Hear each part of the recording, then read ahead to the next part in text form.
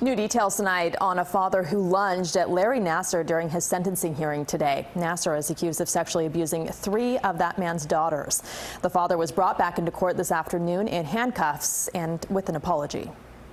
I lost control. I apologize 100 times. A distraught father apologized to a judge after his courtroom outburst during Larry Nassar's sentencing hearing. Definitely calm down.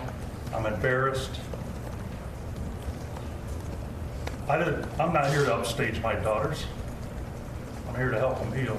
The father was arraigned in the same courtroom where just hours earlier, for the very first time, he heard 2 of his daughters tell their stories of sexual abuse. When I was 13, just a kid, laying on a table at MSU.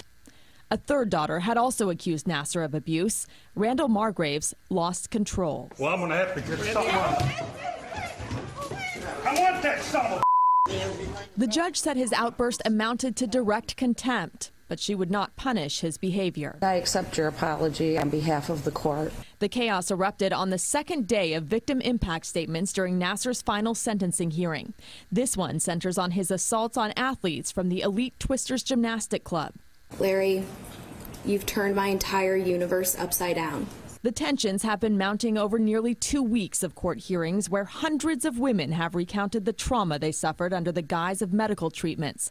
His sentences guarantee Nassar will spend the rest of his living days behind bars. That father faced jail time and a fine, but was released after his arraignment. Under Nassar's plea agreement, his final sentencing calls for a minimum of 25 to 40 years.